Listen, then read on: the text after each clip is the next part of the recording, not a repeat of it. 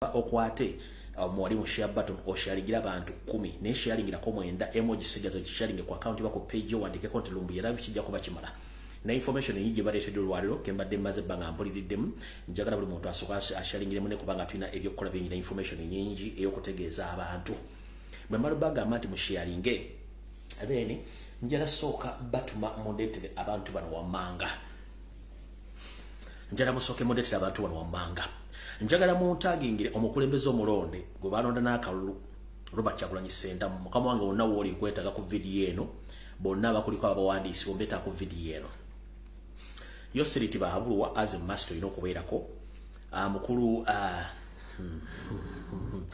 abantu agigira wano mukulu gwe bayita David Lutalo nawe kweta ku video eno nja kwetagako abakulu ba Equity Bank aba Central Bank nja kwetagako aba police aba SFC aba ISO aba Semwaya aba ESO nja kwetako mukulu bayita Kahanga Muhanga nkwetagako njala mo taggingire omukulu owa Moria and IBS company mukulu mwita Andrew Musasizi ngona adiringa mu kutunda bi buunga na bijanjalo ku lugudo na kawuka nga akava ko bitala ebinatete ngoyolekera oyogerekera ekabojja ku lugudo na kawuka mwetagako mukulu oyo bayita Andrew Musasizi anja kwetagako ni mukwano gwe bayita Apollo onakola mu prison nja kwetagako n'omulamu ita Wandira era nenga akola mu prison nja kwetagako n'omukulu bamuyita Mugabo ngona akola mu Interpol musajja mu Rwanda ne abere Uganda ne Rwanda era nenga ali mu system yemu nja kumwetagako naye abereko kali mwenna bali awo njala mu taggingire omusajja gwe bayita Brigadier Damulira olongo yakulira Prime Intelligence njala mu taggingire omukyale yito wa Nope nenga state agent bobeta Morning Peace nabokera ono nga weka yunga kati akola mu Kampala State Council Capital State Authority njala kwetagako anabadumira ekibinja kya SFC mwe namba etagako n'abantu bekasese mwe namba etaga tuleko tandike video ene tufu yandese kambaddemu abantu benjagala njala mu taggingire Brigadier Damulira akulira Crime Intelligence Unit omukyala gwe bayita Morning Peace nabokera owa Nope ngobera kayunga ne kati ngokola mu Kampala Capital Authority empota kuno netagako omukulu gwe bayita Mugabo ono akola mu Interpol eye Uganda ne Rwanda netagako omukulu gwe bayita Wandera ono akola mu prison mukulu wa Apollo akola mu prison omukulu gwe bayita Musasi Andrew nanyini company gye bayita Moria and IBS ngono adiringa mu kuba buunga na kutunda bijanjalo ku lugudo na kawuka na tete nja kwetagako Kahanga Muhanga ono yadumira amaje ESO Semwai ISO SFC njala kwetagako police njala kwetagako abakulu ba Central Bank Equity Bank David Lutalo kwetaga Yoseri n'omukulembeze omulonde Robert Kyagulanyi Ssentamu consulenti abantu bapakutusiza ku video eno olwo tuba tugenda tandika video mbutongole nenga tanatandika video mbutongole njala kuisaawo obulango bugenda kubeeranga bubiri bentu leka tugende maaso ne video eya leero mu video eya leero nakalanga kasooka kagenda kubeera mwenna abagala okutambula next year mbagala ogenda ko mu Canada akana kalango kamwe kagamba kati the third annual gender based violence etandika ngana kuzo mwezi 29 nekomekerezebwa ngana kuzo mwezi lumu December etandika 29 November 2024 nekomekerezebwa ngana mu December 2024 omulamwa gender based on violence and intersectionality nga okwewandiisa n'okubuuza ebisingawo ojja kuba okuba ku ssimu eno eri +16479290340 nga era semina eno ejja kubeera mu ggwanga erya Canada mu conference hall mu kitundu mu conference hall eno ejja kubeera ku Toronto Airport Marriott Hotel 901 Dixon Road, Toronto on M9W1J5 oba osobola okubabuuza noba ngosobola okumanya ekigenda mu maaso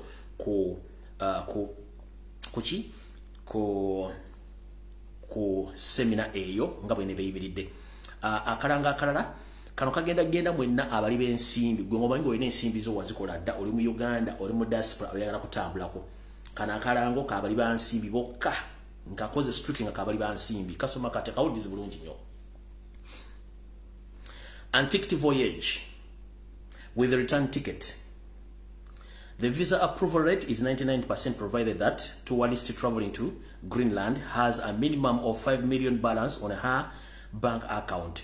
Visa stickers given to separate categories, one Schengen and one specifically for Greenland. Danish embassy, in the embassy grant the 2 visa stickers in your passport. Active voyage will take place from 15th May 2024. The cruise ship is for 5 days journey through out Greenland, Eastern Newfoundland, Canada, and sailing back to Nuuk. Bobo yagala bisingawo osobola batukira ku email greenlandantic@hotmail.com. Boba oyagala ebisingawo then ojja kuba ku simu eno nejja kuyangana ku mwezi 15 omwezi ogwokutaano mwaka 2024. Boba oyagala ebisingawo ojja kuba ku simu kasalaba 587 589 eno yakugenda kulya bulamu.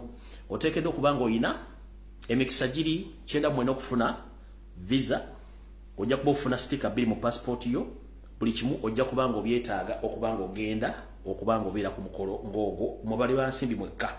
Alright, kati ndowooza kampisewo nakalo tulyoke tugende ku program eyandeese bulungi nnyo, then tulyoke tugende. Alright, kulongoosamu katono. Tukimanyi bulungi nnyo nti mu Uganda ejjudde abantu abayina empisa enkyafu abatayagaliza. Tuyina muganda fono nga mutegesi wa bivulu nga awangalye mu ggwanga lya Bungereza gwe tuyita Jose Jobs Link.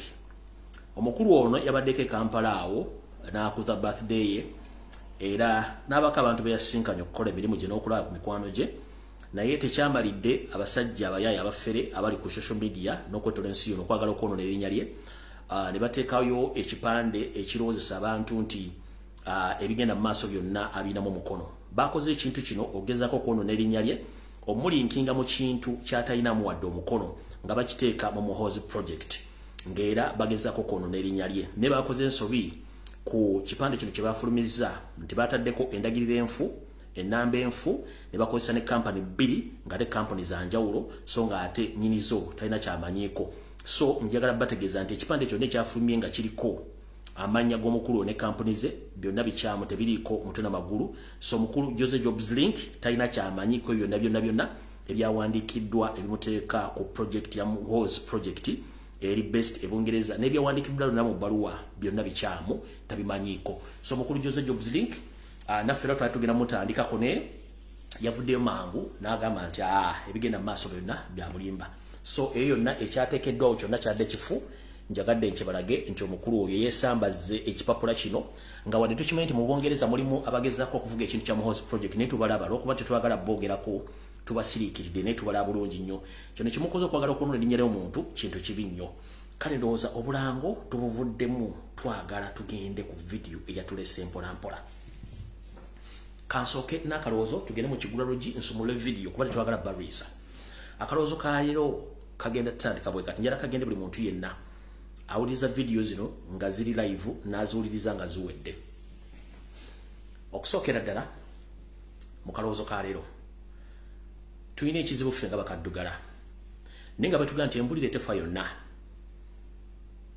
Omuntu oba akubulidde ekintu kitwale nti kikulu. Si buli muntu nti asobola okuwa amagezi n'okukobuulirira ate okutegeera amagezi gaba ga mutwe so si mugejjo. Batukweka okumanya abazungu kuva ebbanga ddene nnyo ku bajjajjaffe bwe kituse kuffe abazzukulu b'emirembe gino ate munnange ne tuwonooneka ne twesulega byannagamba okufuna information n'okumanya kikigenda maaso mu nsi yonna. Kati njala bagamba gwe omuddugavu yenna gy'oli buno obubaka buweereza bannayuganda. Njagala okimanye nti embeera mw'oyita n'ebizibu by'olimu essaawa zino tebyakutonderwa, wabula byakutegekerwa. Nkiddamu waliwo okutonderwa n'okutegekera bintu bibiri bya njawulo mu kalowoozo ka leero. Okutegekerwa omuntu akutegekera ekintu okwonoona oba omuntu asobola okutegekera ekintu okukulaakulanya. Kati embeera bakaddugala gye tuyita mu bannayuganda yali nteeketeeke nga bannamagoya be bagikoze bempita amagulu meeru. Obwavu bw'oyitamu okutugunyiza kw'oyitamu ebyobufuzi ebikyamu ebiriyo system nga bw'eri enfu n'obutamanya bigenda mu maaso mu nsi yonna byategekwa butegekebwa. Kale kino kiri kitya mu kalowoozo ka leero fubanga nnyo okumanya obudde bw'olina otegere ensi bw'etambula. jebuva ne jebulaga kasotegeresi bwetambula kiba kitegeeza ogenda kufuna okumanya omuzungu yatumma okutegeera n'atumma okumanya kyetuyita ensi bwetambula bw'osanga omuntu nga tamanyi kintu ne bamutulugunya olw'obutamanya kintu ekyo ne bamukozesa ensobi kyovula nti enguzi tejja kugwa mu Uganda olw'ensonga nti bakuggyako ssente ku kintu kyewandibadde ofunira obwereere bakusiba ku kintu kyewandibadde tosibibwa okitegedde bakunyaga ku kintu kyewandibadde tebasobola kunyaga ne bakuggyako n'okwogera bagatoteekeddwa kwogera ekyo kikyamu omuzungu yatujjako okumanya n'atukweka information nyingi nnyo ate kyovula nti bwogenda mu nsi ezaabwe bo abantu baayo bali informed bw'okimanyi ne mu Uganda basinga obungi bagamba okujja okwekalakaasa bagamba nti tetusobola kwekalakaasa kubanga poliisi tetukkiriza so nga ate mu constitution bagamba nti oli wadde mu kwekalakaasa ku nsonga gy'oba toli mumativu ku yo kati batujjako okumanya ku nsonga esinga obungi era kyekitawanya bannayuganda basinga obungi tebali informed babama information omuntu lw'olimanya rights zo lw'olimanya constitution lw'olimanya amateeka lw'olimanya obuvuna obuddobo ojja kutegeera lw'olimanya nti ebintu ebimu batusiba bisibe abazungu okubitukakatikako okutufuula abaavu okutufuula abasiru n'obutategeera n'okutujjako ebyaffe ojja okutegeera nti obutamanya kibi nnyo ate obutamanya bulwadde bubi butta wadde golabanga obutasobola kutuula ku kitanda niyo obutamanya kirwadde kibi ke kalowoozo kaleero tukavuddeko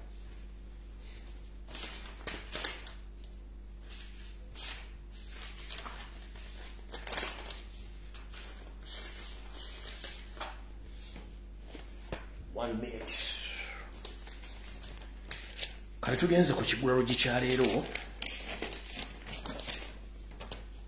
onsonyiwemu tugenze ku kigulalo gikyaleero kansubire nti abantu benna batumye bazze bulungi nnyo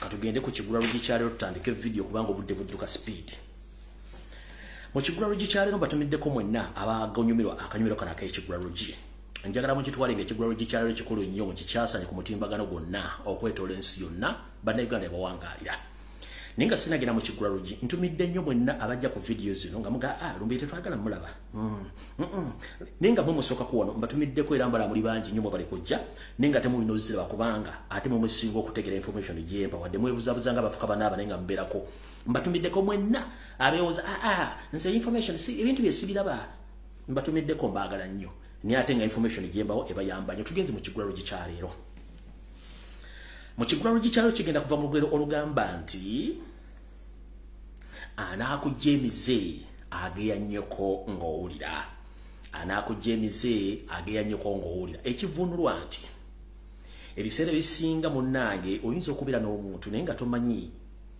bukambwe ki bw'alina naye toyinza kutegeera ki kituufu kyali nga yeekwese naye bw'oyagala okumanya ekituufu kyali n'obukambwe kumutenderako buli tandika ogera ennyina ojja kutegeera nti abantu bakambwe nyina tebaagala kwogera ku bantu baabwe lwaki ndeese ekigulalo gi kino nga nkitadde mu lukero lugamba nti anaakujja emize ageya nnyoko ng'owulira mu kigulalo gikyaleero wennyongererako neŋŋa nti empulukutu z'emisota ebiseera ebisinga zigenda na miggomeka lwaki njala bategeeza social media kuno ku bwenyi bw'ekitabo ku TikTok ku Twitter ku WhatsApp abantu bangi munnange abasinga obungi munnange babeereyo ne balowooza nti tubamanyi naye olumu tusirika busirisi tubategeera tutya tutandise mu kigulalo gikyalyo munnange ebyobufuzi bye tulimu ebyakaweereege ng'edda ly'obukadde tubeereyo tutambula n'abantu nga tumanyi omuntu ono endowooza ye ki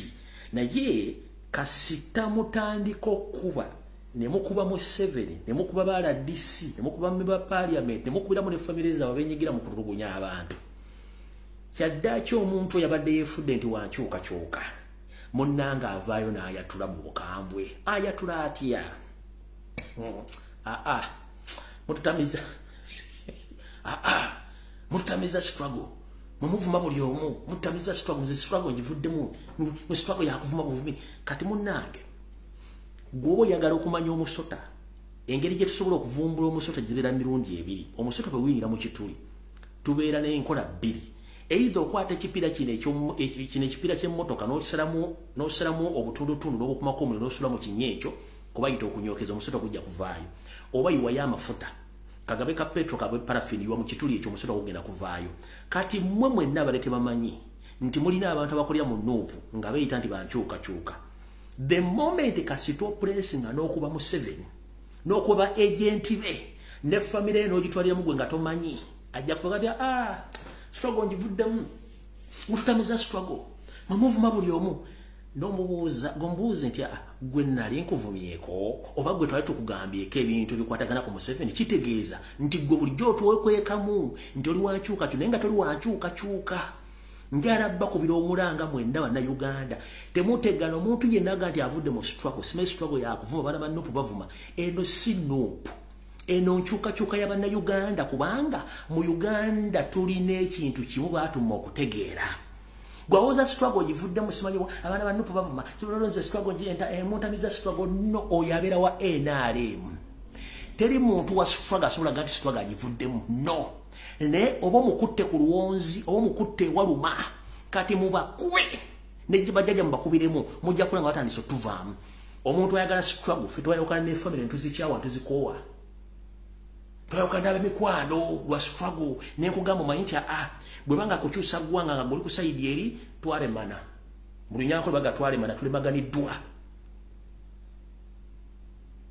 omugamu mukigalaga twali nayanga nganye biganye musogalaga nti be omugalaga nti biganye bivudde musijja bisobola ne twawukana kati bw'olira omuntu yenna gati se struggle mujintamiza abana ba Nuupu bava manya ogomusota tabadde mu struggle twawukanye ne family zaffe twawukanye ne mikwano gyaffe tukyaya abantu lwa struggle kubanga twagala nsi yaffe olw'ensonga nti eri bwembwete akugamba nti avudde mu struggle oba olyaga nti aba Nuupu bavuma eno ensonga si ya Nuupu era ekigambo ekyo mba temwagala tubaviire mu mbeera temuddamu kuyita nti struggle ya Nuupu struggle ya bannayuganda ensonga yino wali wammanga njagala gwaga nti ovudde mu struggle oba gwa NRM ng'owagira Museveni yagala mukuula lwoya mu nnyindo ombuli eddwaliro nga ligenda mba NRM era nga bajja bambadde t-shirt za yero ng'abajja njaba ku ssente za NRM njagala ombulira amaduuka NRM kwetunda sukaali kwetunda ebibiriti kwetunda amafuta kwetunda buli kimu nga bya NRM ebbeeyi yanjawulo ku kitugula njagala ombulira amasomero nga NRM yesomeseza abaana bayo bokka era nga ne school fees tebamusasula njagala ombulira amalwaliro njagala ombulira amasomero njagala ombulira amakolero njagala ombulira job center nga za NRM njagala ombulira visa application center ba embassy nga ba NRM bakoba bafunawo visa njagala ombulira ennyonyi nga za NRM ziva Kampala zidda bweru nga za NRM nti omunyo guno gwa NRM amafuta ga NRM buto wa NRM school fees wa NRM na buli kimu kya NRM gyofuna eddagala teririyo olwo mutategeera tuli mu kintu eki enjawulo yabutategeera kubanga temusobola kumanya nti wadde wagira Museveni tanda kyakwetaaza kubanga akwetaaza kukozesa kuvuma Kyagulanyi ne the end of the day kasitoma n'omutuusa mu office ajja kuba akuzizeeyo ku level y'okubanga ofaananga abawagira Kyagulanyi oba abanyigirizwa ndowooza kitegedde bulungi nnyo tuvudde mu kigulalo kyaleero tugenze ku video entuufu etandise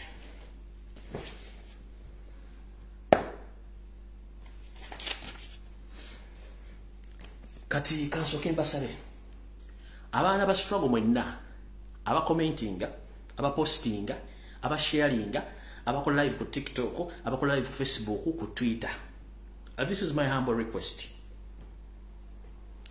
totta kibenga tuna chikene nyandusu totta kibenga tuna chikene nyandusu ebigambo bingi bitambula ku social media ninjara obebaza muri kamwe nako zino temukyabita ina bakuru kubiwa makuru na kino ngenda kibasaba togeza Katonda nakuvaamu nokkiriza diversion zigira maso ku social media muziveeko muzireke bulungi temusharinga temucommentinga ngenda basaba nga bwe basaba lunaku omufuwa baafudde tumuziika ne tumuteekako n'omusalaba tugendayo kulimayo bulimi ngenda basaba nabagamba nti nze bwe njogera ekintu nkireka n'enkireka wabula bakisaasaanya bwe ntuuka ne manti kifudde n'enkita kati ngenda basaba omuvubuka oyo Lususu Mbizi baagaladde Amawulire naye agenda baagaladde Amawulire ng'avuma Kyagulanyi era mugenda kulya statement zagenda okukola in fact kati agenda ku point wagenda okulombera direct nengenda bagamba temugeza ku postinga ku sharinga wadde omulumba no please cease fire muleke nga bwe nabasaba temuddamu kwogera ku kintu kyonna kye bayita Lususu Alieti Skin Lususu Mbizi please don't comment don't share mumuleke temuddamu kusharinga diversion zisimanya yogera biki no mumuleka akole ebintu bye oba avume Kyagulanyi please leave him alone kubanga very soon agenda kujja direct nga attackinga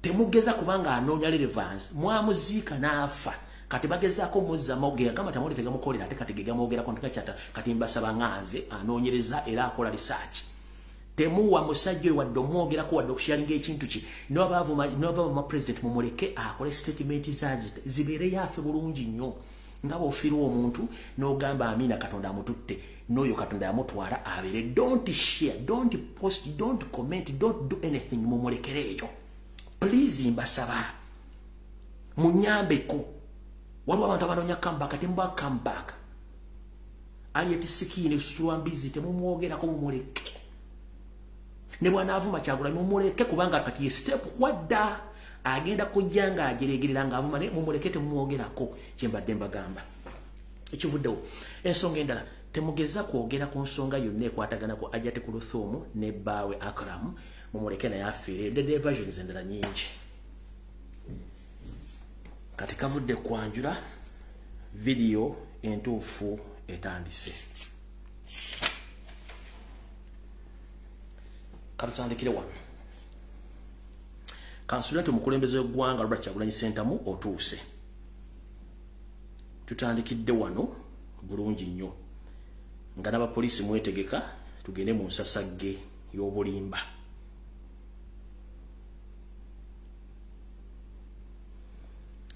mwenna omukyalo ono mumanyi omukyalo ono bamuyita Molini Peace Mr. President kansulenti otuuse omukyalo oyo bamuyita Molini Peace Nabukeera omukyalo oyo musota era she's a state agent ono state agent akolagana ne crime intelligence unit ya police ne CMY omukyalo ono yali esimbiwe Kayunga kakati saazi na akolera ku KCCA headquarters bamuyita Molini Peace Nabukeera ono state agent era nga mafia mule bulungi nnyo wonna womulabirako nga kubidde essimu don't pick her call toyogera naye ono state mafia state agent kati nga akolera ku KCCA headquarters e Kampala ono girlfriend wa boss wa crime intelligence omukulu Amawulire Christopher yono wano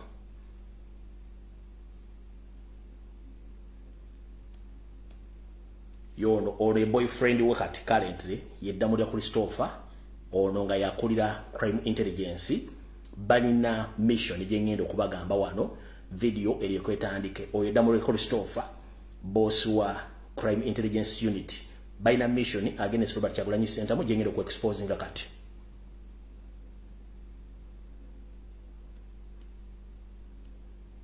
oye bawe Amawulire Christopher nga yakulira crime intelligence unit ono yebawa Molini Peace era nga amukozesa. Alright, kati Mr. President kansulenti otuuse information ekone kutuukako kamala okwesettinga ano mangu nnyo kuba information nina nyingi. Alright, kansoke tuyite wano mwangu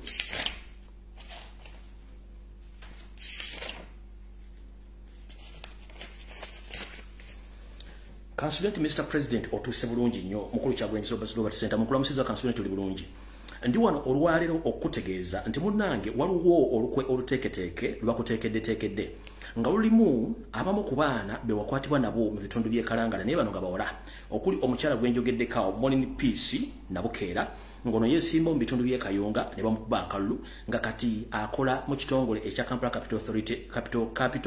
Capital City Authority ngera omulimu ogwo gwamufunirwa omukulu Amawulire nengo omulimu gwe omutuufu kati essaawa zino gwakwagala kusuula mu ntata bagenda gikola batya egenda kuva etya tutandise bwe tuti nga ombanyi nti bakunoonyezza okuba nti bakulinkinga ku bikolwa byonna eby'obutujju n'obuyeekera bibabuze n'okulaba nti okulagana n'abakungu mu gavumenti okusuula gavumenti bibabuze omukulu ono Amawulire ne mukyala we Molini Peace Nabukeera balina enteekateeka ekulinkinga ku kwagala okujjako gavumenti nga mukozesa eryanyi ng'era abantu bano bakoze enteekateeka gyengenda okubategeeza. Mr. President through your management wegendereze nnyo budget gye bayinza okukuleetera nga eraga nti baagala million 13 okuva ku ssente z'ofuna okuva mu gavumenti nga bagikuleetedde oja approving sente ezo ziweebwe omukyala Molini Peace n'akabinja ke boganizing demonstration endala bagenda ziteeka mu basajja aba SFC bagezeko okulaba nti bajjako gavumenti mu nkola ey'amaanyi nga bali wamu n'oyo brigade yaddamulira n'omwami gwe bayita Captain Newton Mukisa ono nno nga naye ali mu SFC nga baagala ssente zino n'omukyalo Molini Peace okuba nti bagenda zikozesa mu bintu by'okudemonstratinga nga bakozesa ne SFC bamamuleko gavumenti ya Museveni naye in the process bati bagenda gimamulako baagala kuteekawo kavuyo akagenda okuviirako crime intelligence unity SFC iso semwayi okola profile nga bakozesa abantu bano bennyini abajja okuleeta mu kkooti okukulumiriza nti wakolagana nabo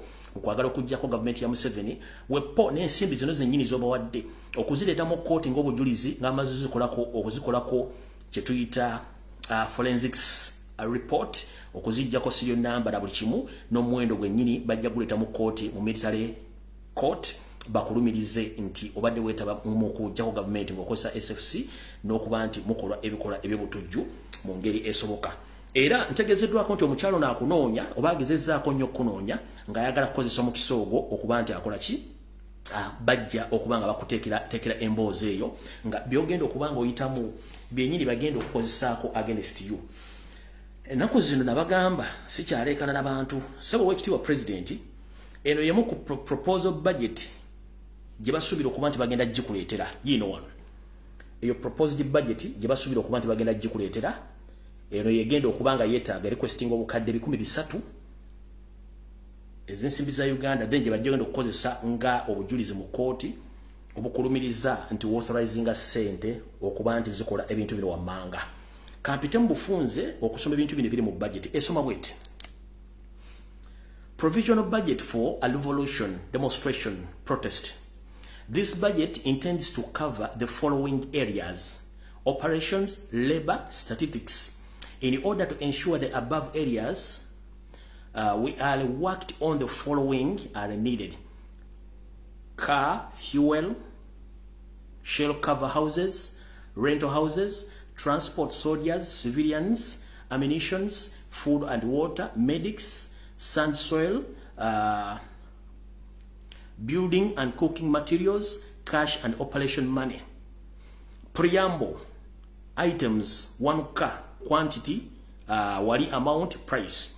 Bagala pickups 5 ziri ku milioni 25 each. Bagala fuso 2 ziri ku milioni 5 each. Bagala ordinary cars 5 ziri ku milioni 15 buli emu. Bagala scouts, bagala motorbikes 10 ziri ku milioni 4 each.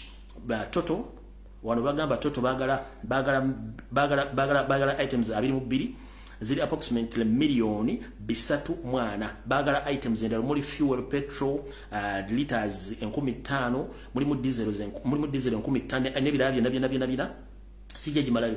Items zibetaga bingi nnyo just njagadde kusoma ko okuba nti budde tulina butono olwa budget eyo gye bategese. So mukulu president yala kutegeeza omukyalo wa Molini Peace ne baawe Damulira Christopher akulira prime intelligence ekoleyo eyo mission ebagireeta oba gibajese ku security oba anywhere mukube kubi migo kubanga ono mwana akwasiza abantu bangi nnyo ate nga ne information wali ku ground iraga nti omwana ono mukozi wa state era bade bakola okunoonyereza n'okukwatisa abaana ba people power okwetoola Kampala yonna. So omukyalo wa Molini Peace yono guno musota ng'ogulabirako kuba ono takyali wa nuupu wadde sinze namuwandiika ono si wa nuupu mukozi wa ESO mukozi wa semwayi era ng'akozesebwa omukulu gwe bayita Damulira Christopher akulira crime intelligence unit. Zamutegedde bulungi oyo ndowooza ngenda mulekaawo saagala mumalirako budde ono boyfriend we naye weewunya amanya gaalina yeeyita musajja muganda naye nga ndaba ng'owakabano ono be bakoze ebintu bino byonna nga baagala kulinkinga then bakwate bakusime n'ebisumuluzo bisule mu kaabuyonjo babiteeke mu kamwa kaggoonya then olyoka otegere nga ensibu eryenzibu. So Mr. President eyensonga gitegere kuba bangambye nti biyinza n'okubanga ebintu ebiyinza okuba nga byatuse ku security tobate binatuuka nga biri mu pipeline bijja naye njagadde otegeza information otegera information mu budde bukyali bwe bato bakuplaningira okuba nti baagala okukola ebintu ebyo. Awo tuvuddewo twala kugende ku information edala abazadde mwenna abali mu Buganda mbala musiza wakansuente muri bulungi nzize nkyogera lunye mwegendereze nnyo waliwo kye tuyita silent genocide mu Buganda nga gavumenti yayo seriti bahabulwa egezaako nnyo okutta abaana abato mu ngeri ey'ekyononero enkola nyingi ze bayiseemu gamba ng'okuteekawo okugema okw'ekikungo nga bayita mu buli kintu kyonna ekisoboka okugema abaana nga babatta nejjukira amateeka gaga nti omwana abeera wa gavumenti naye teri gavumenti ya Uganda yali yambye kwadde omuzadde omuweereza school fees odde omugula ekitabo wadde ekkalaamu naye ate omwana bwe muyisa obubi oba nga omutulugunyiza gavumenti evaayo kati kikkakatako kulwanirira omwana wo waliwo ebikolo biri bigenda mu maaso mu ggwanga nga bikendeeza obulamu bw'abaana bwabwe n'okubatta waliwo enkola gye bateekawo ey'okusibaga abaana ab'obuwala nga baga nti babagema kansa wannabaana ekyo kikyamu babasibaga butaddamu kuzaala gw'omuzadde ali nga omwana ali ku ssomero omwana obuwala kuva ku myaka 8 okudda waggulu nga babagema kansa wannabaana tebabagema kansa babagema butaddamu kufuna zadde mu bulamu bwabwe eyo projekiti nnene waliwo projekiti endala amasomero g'abaana batambula bagaba amalagala gano ga butwa bakikoze mu Kampala Ntebe wa Kiso nkiddamu bakikoze mu Kampala Ntebe wa Kiso amalagala gano gafaana kuliko eriyero n'ebyemyufu gaagano ezo empeke bbiri ezigabibwa mu masomero gw'omuzadde olina omwana oba ali mu kisulo oba ali mu dde amakerenda gano bagabaawo abaana bammwe amakerenda gano ga butwa era buli mwana afunye ku makerenda gano tasigadde kyekimu bannange mufuneko kumanyisibwa mutegeere ebintu bino tubibagamba naye mwesuleegwa naggamba amakerenda gano bagawa abaana bammwe bafuna ebizibu mujja kutuuka okubanga temukyalina abaana bemugenda kukuzukuza kati mbategeeza amakerenda gagenda mu maaso mutegeere amakerenda gano bagatambuza abasajja baakabano abayita abasawo batambula bakamaki amadagala gano empeke ziri bbiri emyufu neya kyenvu naye ng'empeke zino za butwa empeke zino bbiri za butwa emyufu neya kyenvu baziwa abaana mu nassale mu primary basinga kutagetinga nassale ne primary kubanga basekenda olumusi bangu bakufuna okujja kubasobola bafunira mu ngeri ya kugema empeke ziri bbiri temukkiriza abaana bammwe kugemebwa naye nga amasomero gonna bakikola ekintu kino kikyamu nnyo alright awo tuvuddewo njala tugende ku nsonga endala gwe bonna Uganda yena gy'oli njala kutegeeza nga mbagambye nti obutamanya kibi naye tekikugisaako musango bannamagwe y'abaana okwetoola ensi yonna tebatwagala naddala ffe bakaddugala kati bwe kigwa ku bakulembeze baffe bakaddugala balina emitima emikyafu nga langi zaabwe gujja bagira enteekateeka y'amaanyi nnyo okwetoola ensi yonna ng'eno egendereddwamu okukendeeza ennamba y'abantu Katonda be yatonda ku nsi mu ngeri ey'ekimpatiira mwalabyeko abantu ku TV nga boogera ku bintu ebyokulunda ensiri mu Uganda emyezi mitono nnyo emabega naleeta video nga mbalaga nti waliwo eggwanga erimu waliwo ekitundu ekimu mu America eyo gye balunda ensiri zino bazirunda papasire zigenda kusaasaanya bulwadde era kye mba mulanga ensiri z'ennaku zino omusujja bw'olwala omusujja tegukyawona kati kye baakoze okugezaako okuleeta enkola empya mugenda kuwulira ku radio nti waliwo okugema kw'ekikungo okugema abantu okubagema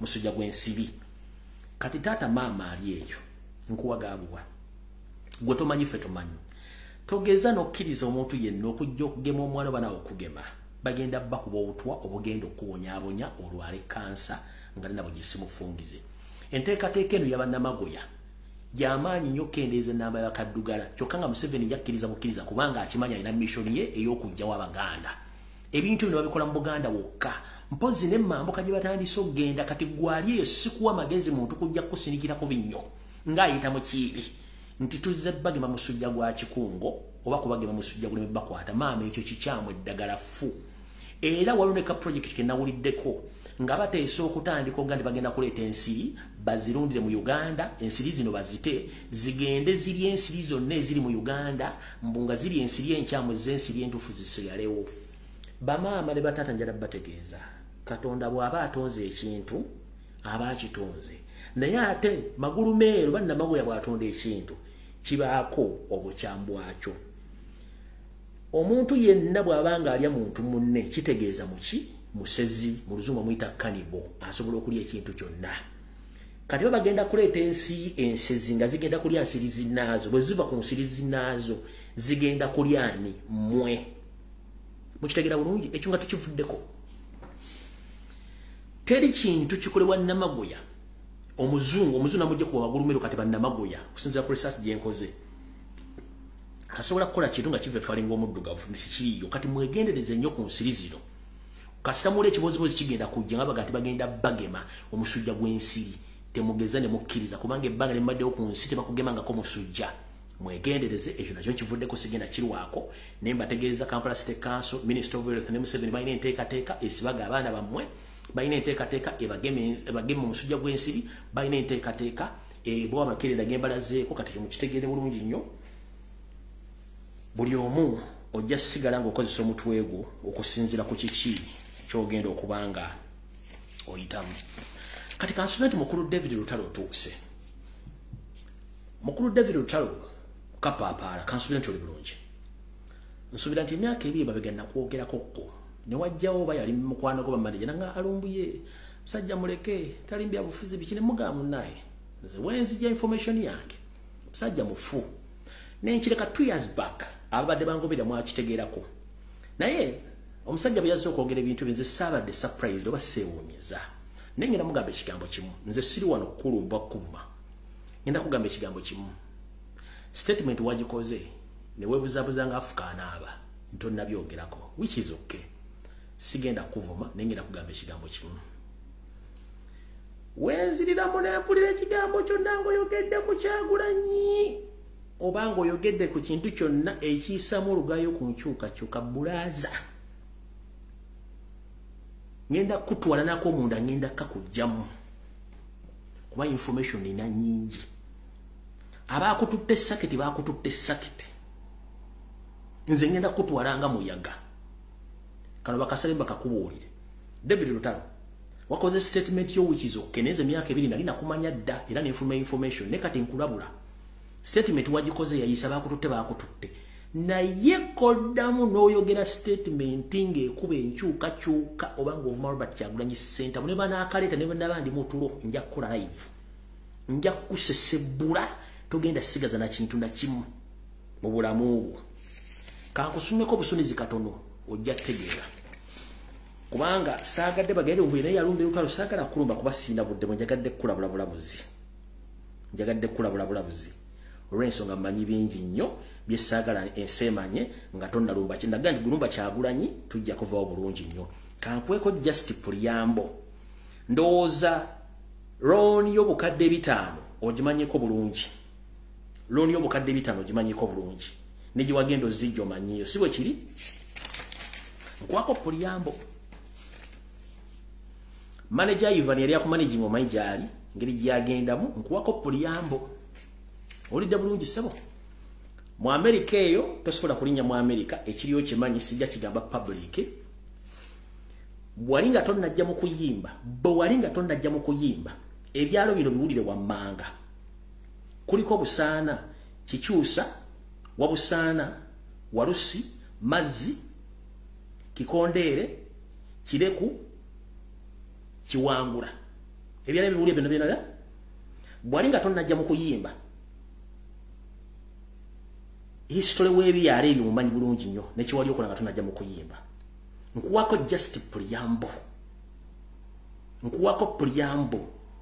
otegere bulungi nnyo nti buli kimu nkirina ekikwatako owulidde kati gwe kola ensobi oyogere ku kintu kyonna ensi ejja kutegeera gwani nja kubaleetera n'ensonga waki wayimba embwa y'ekatwe n'ennyimba zo z'oyimba zonna nazizze bulungi nnyo n'enfuna details zaazo ezimu lwaki waziyimba nkuwaddeko just Puliyambo nkusomedde ebyalo before nga tonnajja kuyimba what happened to those villages omanyi Ekikyusa kye wakolayo ng'olina wagula ekazi z'ettaka zaali 300 n'ekyo wakola ku ttaka eryo kimanyi nze nkulabudde bulabuzi awo sigenda kulwawo gwe nkutadde naye nga nkulabudde bulungi nnyo otegedde kati tuzze wano noza kansoke mpisewo na kino wano tulyoka tugende ku bapoliisi n'abamagye kasoke tuddeyo wano kati njala soka montagingire omukulu ono gobayita Andrew Musasizi ono namwogerako wiki ewedde omukulu ono nga omwami ono alina company bagiyita Mulya Millers and IBS company. Omukulu ono Andrew Musasizi businessman alina factory ekubobonga netunda ebijanjalo ku lugululera kawunga wakava ku kikuwa kafa ku bitaludda ewudde nakawuka. Omukulu ono state mafia era state agent nabalaze omukulu ono mukatambi ng'adinga n'abasajja nembagamba kiche bakola okukyusa emmere y'abasibe ogikolamu ebintu ebikyamu. Njagala simanye oba wano nazaamu details zange wano mpe mu katono just 1 minute malu kucheckinga video na mujijukira bulungi nnyo.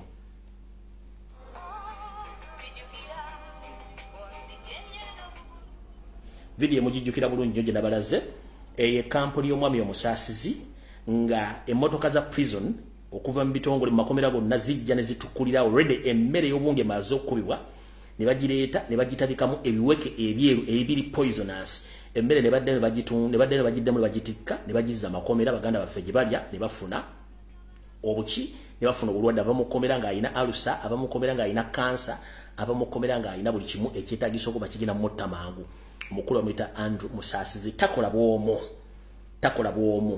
kati mukulu kankwabye bangandi wafunye dda kulesa ng'ekuli magulu tetukoya abantu abatwekikamu ng'ate muli mukutta bannayuganda okusinziira ku kunoonyereza kwange mukulu no Andrew Musasizi si musajja muganda musajja wa kabano era nga naye asibuka Gombe eyo era ng'akolagana ne bannabyabufuzi abali mu gavumenti okucunya n'okutwala amataka g'abantu era ng'alina omukono munene nnyo ne mu kukyusa n'okutambuza abasosolooti mu Church of Uganda ng'era y'omu ku abacoordinating abasajja abanyarwanda balina amanya g'Ekiganda abasoma okubateeka mu bifo ebyenjawulo ebinene mu Church of Uganda. Muzimbi w'amakyaki mulungi nnyo kubanga alinamu omukono munene nnyo. Omukulu ono takomye kuba nti akolagana ne state okupoisoninga emmere y'abasibe wabula ate n'emmere eva mu prison stores okwetola eggwanga lyonna. Ono yeddiira agitunda ku black market nkiddamu. Omukulu ono yeddiira atunda emmere ya prison okuva mu ggwanga lyonna doza bitundu bya Buganda nga bagireeta mu bimuluka bya prison ne bagitunda ku black market. Akolagana omwami gwe bayita Apollo ng'ono ye wa prison officer, akolagana Wandera nono nga ne wa prison officer, akolagana omulu bamuyita akolagana omwami mulala bamuyita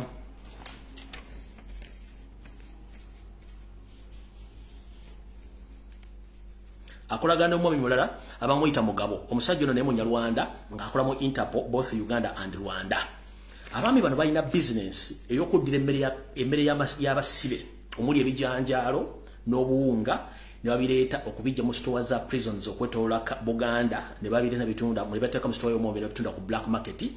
Era omwami ono omukulu aponye bwe yafa omwami ono gwe bakwasa ddiiru ey'okusupplyinga ebijanjaalo mu Uganda ne bweru wa Uganda era kati nga ne ensawo eziparking emmere akyakozesa zaaponye mpaka nga ziweddewo.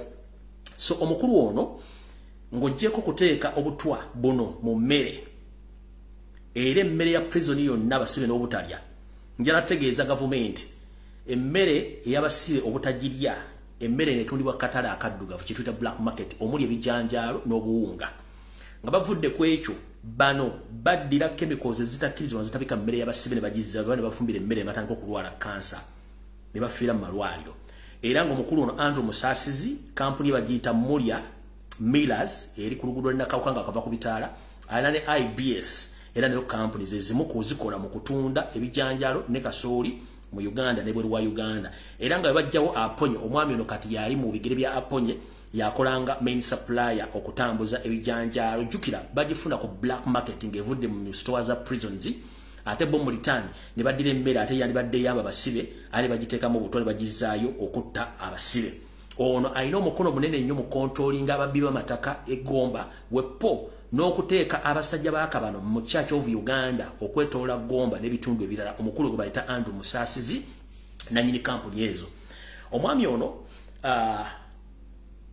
si mulungi wa kudiringa naye lwakuba nti abasinga obungi muwuliza nti omuntu alina ssente yaba ategeera baba tebategera bana bantu bona ba state mafias ba state agent wayogedde ebigambo bingi nnyo abantu bakungande ku nga bebuza information ya fulumye eta notice tisa abantu naye nkulabula eggwanga Uganda Syria mmwe muli ku ssente y'omusolo mulya mutulugunya abantu oyina n'obuyinza obukwata omuntu n'omusiba ku poliisi nenga nawe oyina abaana oyina n'abakazi ntegezeddwako nti wali mulirwana wa Winnie Makumbi omukyali yali mmeya w'Erubaga era nentegezwako nti n'ettaka lyonna ne properties omukyali Winnie Makumbi ezisinga obungi omaze zigulo zizizza mukulu Andrew Musasizi naye ekikutte obudde kigenda bota tumaze okukolako profile era tukulina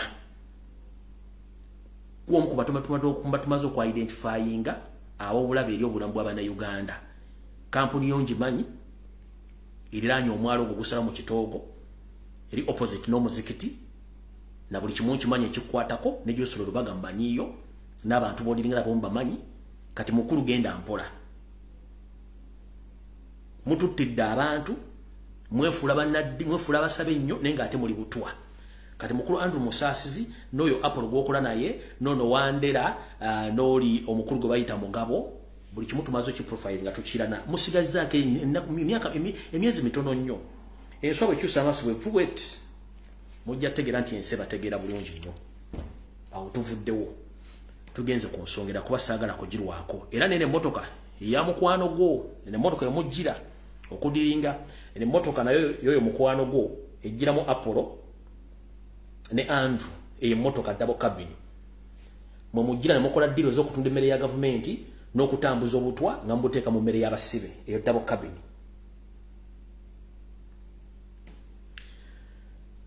tuvudde waawo kati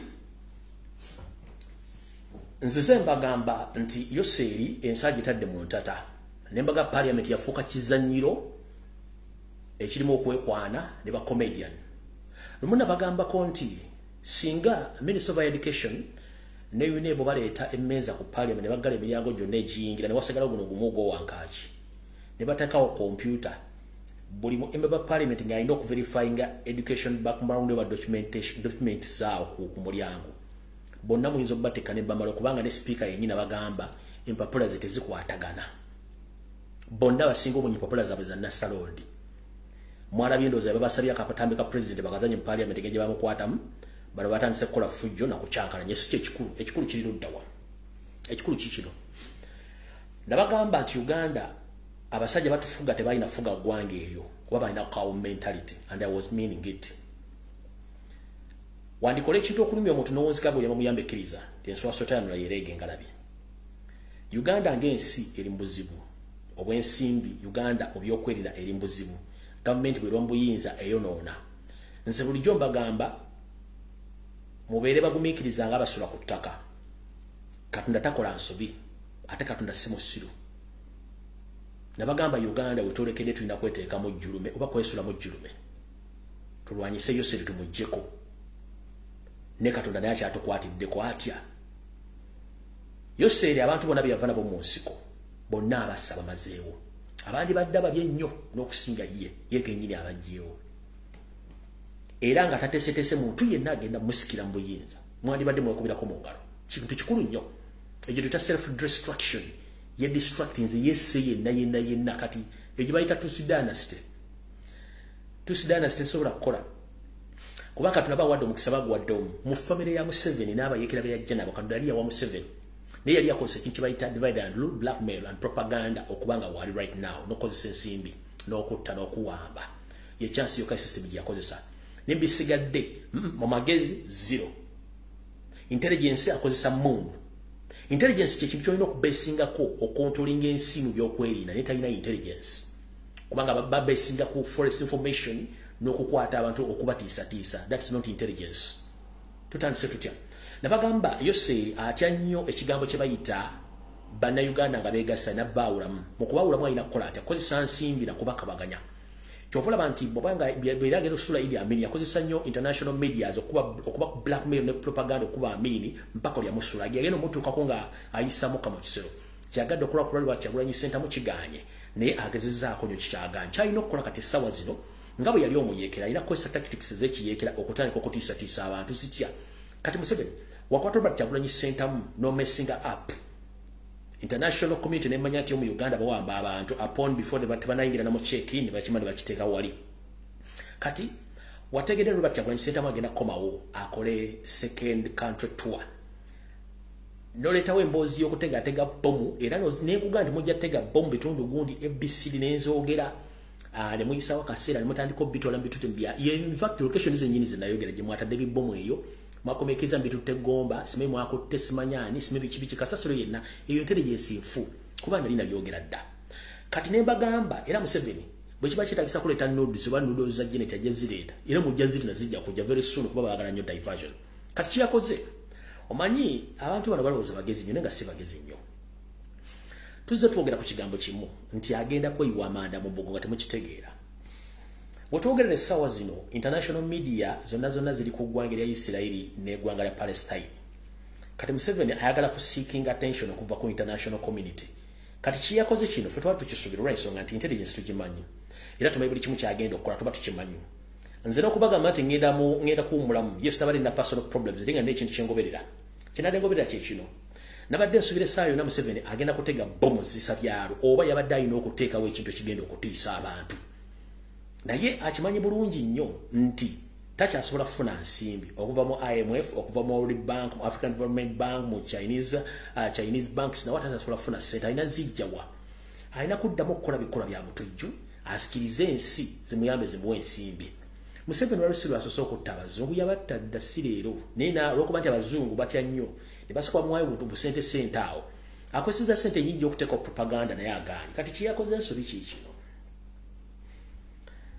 which mune kitundu lubega yoseri gwe kenyini wavaayo nojja ku national TV n'otugamba you know what yes Uganda is more than safe we've defeated the ADF omwandawe and you've reached the point of sending your fighting jets to Congo nebakuba enfuzo neza ADF era ne mbanga mbuba kozeki mbalo neutralizing it's you video jezi ku social media go wajja yoseri kuli kuno okumanya otuddaawo olina ekikopo ky'eshaabu oli mu kunywa ne majovu ali awo semwayi eso FDC fufufufu ina pupusipusi muna mutudda mu recording amuwandika byenjogera muna mu kumulimba laba kwati sawa zino Museveni kenyino ogamba nti ADF tujikubye mu Congo tusindise ennyonyi nywanyi tuzibye info tusire ba komanda ne tugamba okay no problem wero dani ebiro bya dani because net tujja kumayo tukulindidde kyofula sayogera ku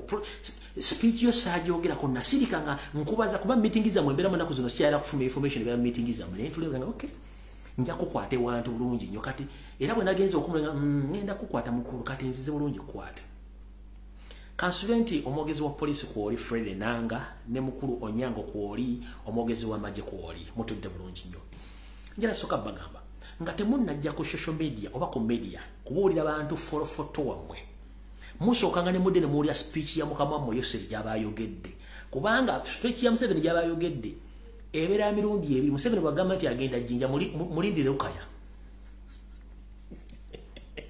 Museveni bwagamba nti agenda jjinja ku bridge wagenda oteeka kampu mulindire Lukaya wali batunde enkoko bw'otamufuna ojja kumpita mulaaya yajja naga nti ADF tugitunalize tukubye Congo bomu tuzikubye tubasanyizaawo kati Museveni saako nyega nezija n'ensirikana yamba okay no problem ogenda kukola ensobi kuba ngenda kufuna kati mukoddomu okahanga muhanga semwayi iso ne SFC ne bagamba nti tugende tukole ataka egenda okusikiza international community both okutuwa mandate okudda mu Congo n'okufuna sente nga tulwanyisa terrorism. Fun enough, there is a difference between terrorists and rebels. One way njawulo bigo bibiri. Terrorist abera terrorist yo tabera muyekera omuyekera go bayita rebel. Kati we mwamaze okukola ekintu ekyo gonna amawulire gagambye twafunye terrorist attack. If I'm not wrong, mwagambye twafunye terrorist what? Terrorist attack. the same time Museveni oganti ADF yalumbye. So waliwo ADF yalumbye atakati ADF yafuse diba terrorist kyekisooka ekyokubiri ADF nga ebina byabayekera byonna ne biba terrorist bwekikola attack Chad meeting after to cause attack. It's now approaching to 2 days and some hours. ADF tena yogera kigambo kyo not we are responsible for that attack. No, kubanga it's Museveni, you are ADF, gwe koni gwera kwena, gwe M23, gwe each and everything, gwe buli kimu kyonna mu kimu gwe. Kati gwe kenyini gwe spokesperson wa ADF era gwe vudeno byogera. So we kubye ne we reportinga. Okitegera kuba Al-Shabaab webe kubye teka muti we are responsible for that attack ne kati ADF Mano kunya ko bazi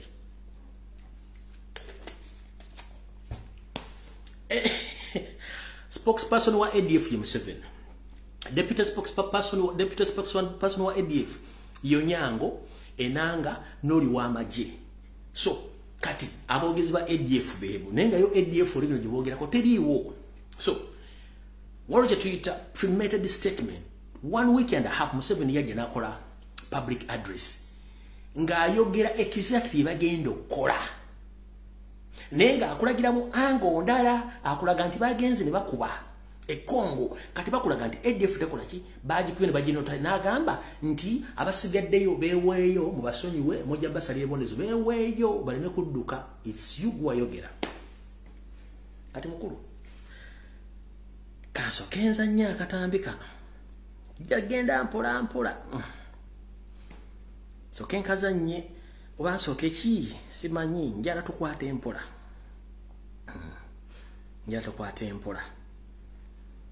tusoke tuzanya katambika kati kano kingendo balaga katambike nakozeka analysis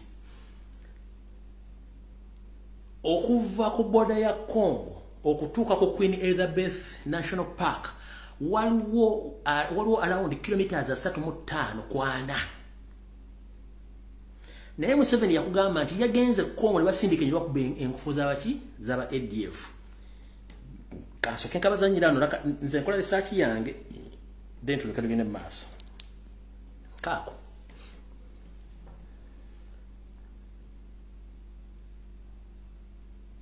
eyo Queen Elizabeth National Park kiraba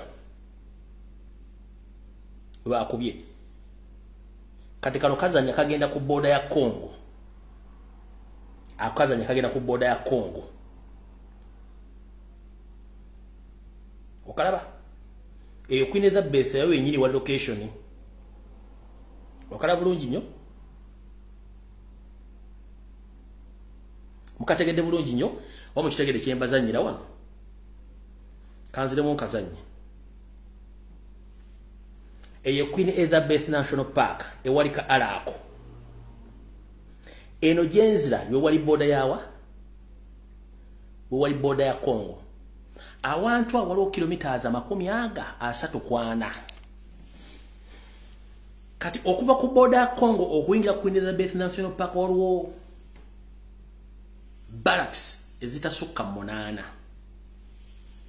era ngade mu park mu mwennyini mulimu detach z'amagye eziwerako ne bakubidde abantu abo. Kati njagala nsokenza nnyo akatambi kano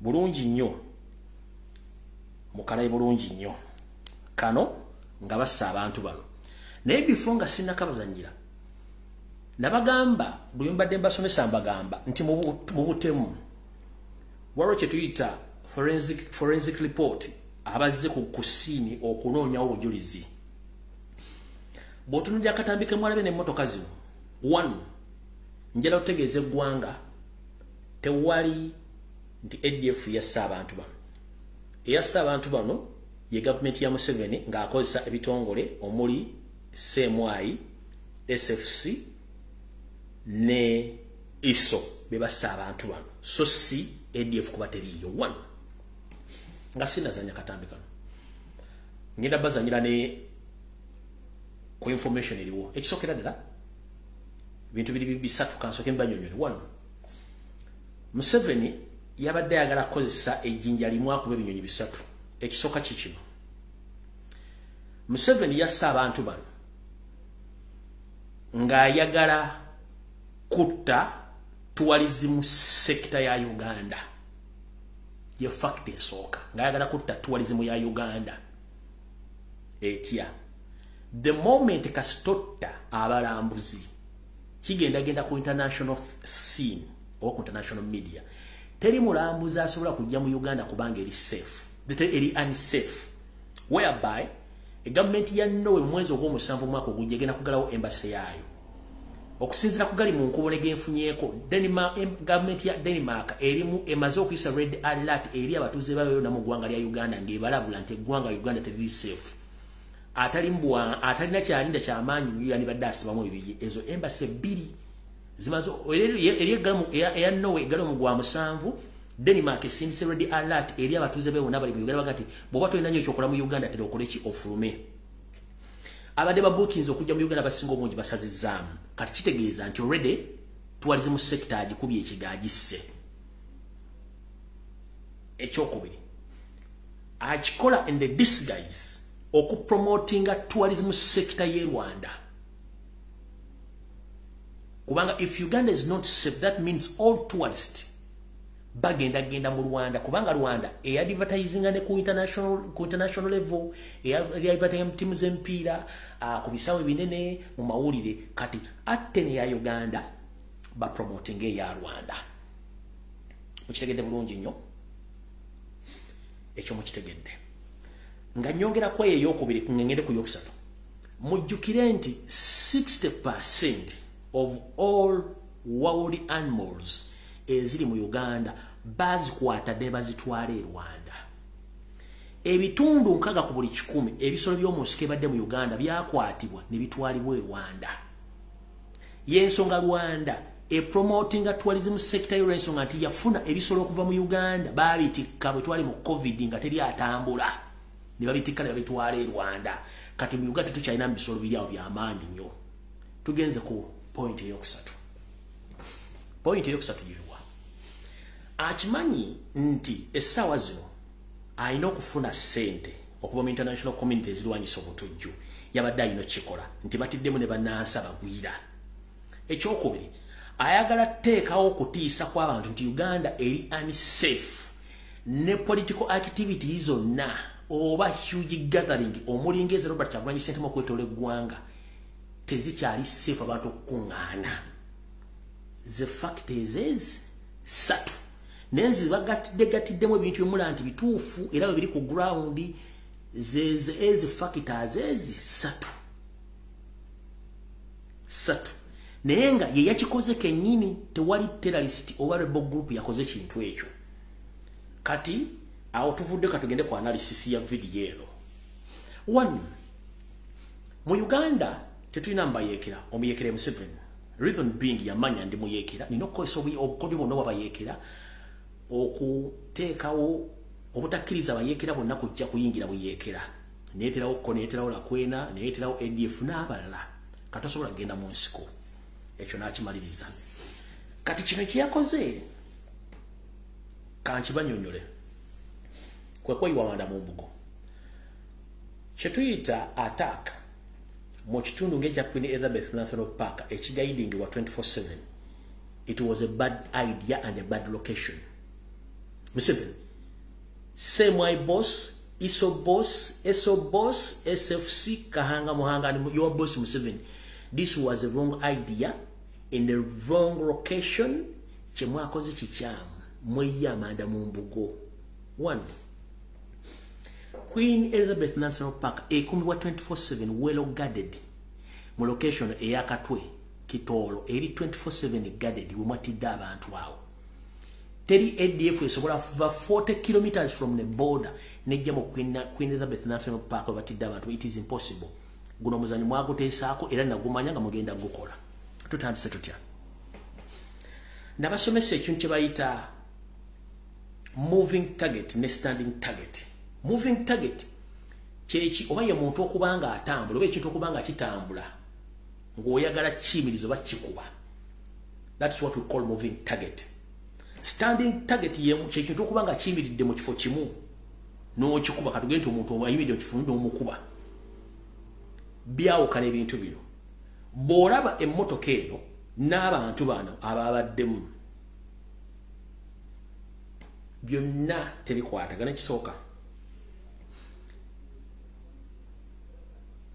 bemugamba bataakinze emmotoka eno bagisanze eyimiridde? No, emmotoka yabadde etambula. Emmotoka beyadde etambula bagiyimiriza buyimiriza tewaliwo report. 2 tewabaddewo stretch marks ziraga nti omusajja yeekanze nga bamuyimiriza oyo emmotoka bagikubya amasasi. No, tewabaddewo stretch marks ze bwebone bulaga nti emmotoka oba yaba driver yalwanye nayo neyekulula emipiira oba kiki. Tewaliwo stretch marks zonna. Ekyo kiri awo. Njagala kukola analysis mutegere bulungi nnyo. Stretch marks bwebone obulaga nti omusajja emmotoka yagisibye neyekulula emipiira. Okitegeera tewabaddewo. Tewali. Kiraga nti emmotoka eno bagisanze either eyimiridde oba bagiyimiriza bulungi nnyo ne bakwata abantu bano. Abantu bano enfa gye bafuddemu kansoke ngibalagemu bulungi. 1 teri mutujju asobola kuba muntu sasi n'ali mu kuba muto wano.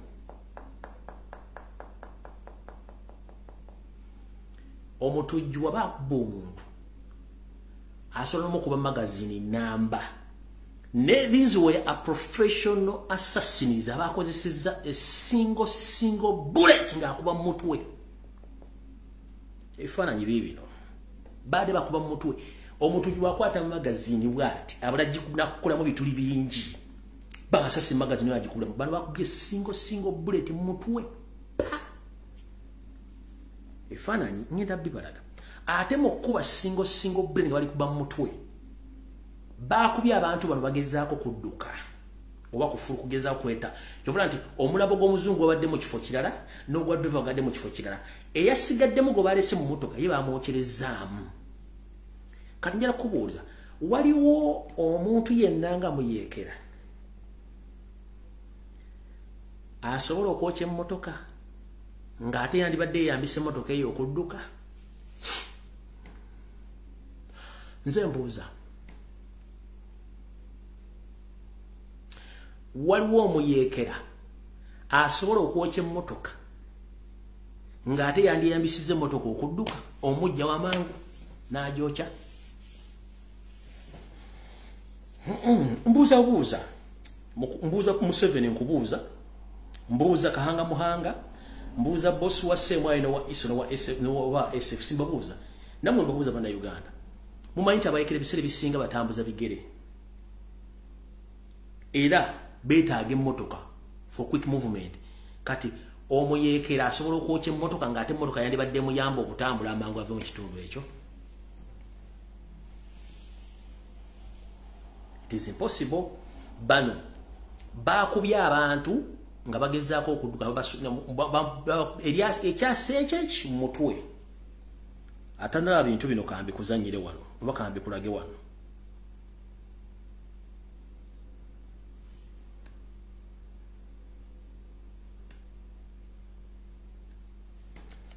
Guno omulambo teguliko sasi wantu wonna okujjako mu mutwe. Olaba bakubye mu mutwe, esasi bali kubye mu mutwe. Ogwo teguliko wantu wonna. Sasi lyadde limu. Eno na guli clean. Guli clean wonna guli clean, wonna guli clean okujjako mu mutwe. Teri mutu gya kuba sasi limu. Ate bamukubye mu babakubye mu ki babakubye bava mbayiga. Tugenze ku kifaananyi ekirala eky'omuzungu okiraba. Era ne ewantu wonna wala wonna ali clean era bamukubye mu mutwe.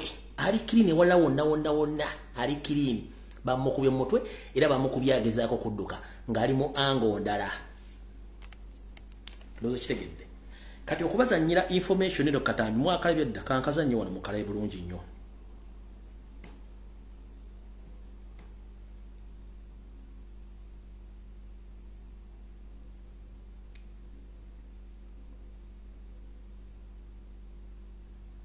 Kankabazannyire wano. mugenda kula emirambo direction gijabaddemu nenge gye bakoze mu motoka.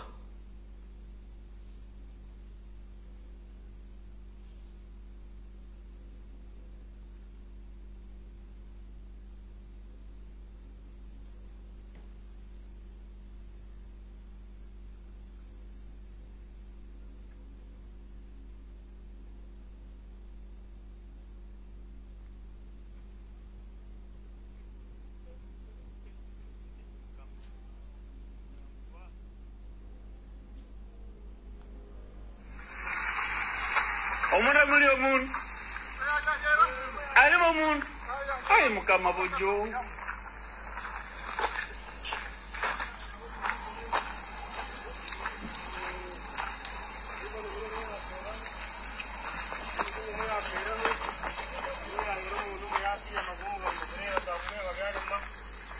abantu bafiire hanu twabore nekyokora ahera omu muzungu omu muzungu omu agwira hansi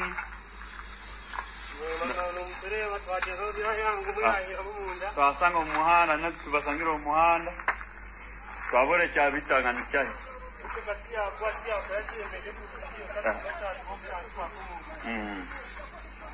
twabore muzungu alikufa hapa, mmoja amekufia ndani. Sisi hakuna namna ya kufanya. Kati ekyo nga tukivuddeko. Emmotoka mugiraba ekyateta omuliro. Jukire emmotoka eno ebiramu amafuta. Kitegeeza nti abantu bano babakubidde n'okwokya emmotoka eno.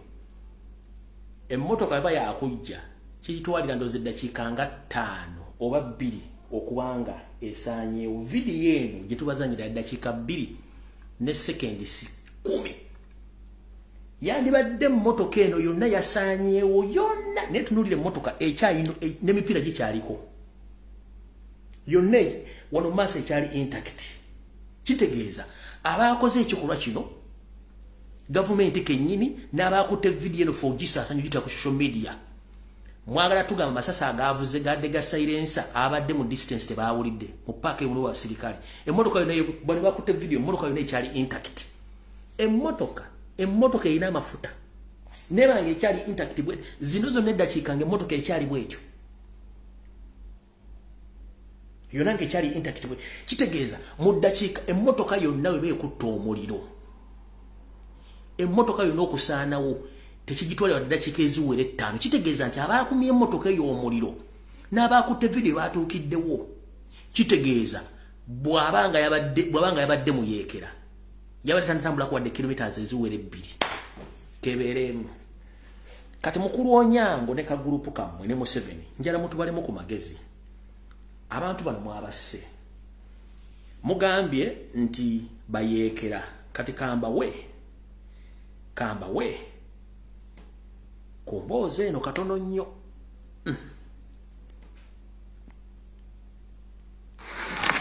Ticha ebintu bye boogera nti ADF yasse abantu bana abazungu be basse musaidiza abana katweka batoolo kyaboneka nso balimba si ADF. Museveni yasse bana abantu okusinziira n'ebyalo bino kankunyonyola Ticha.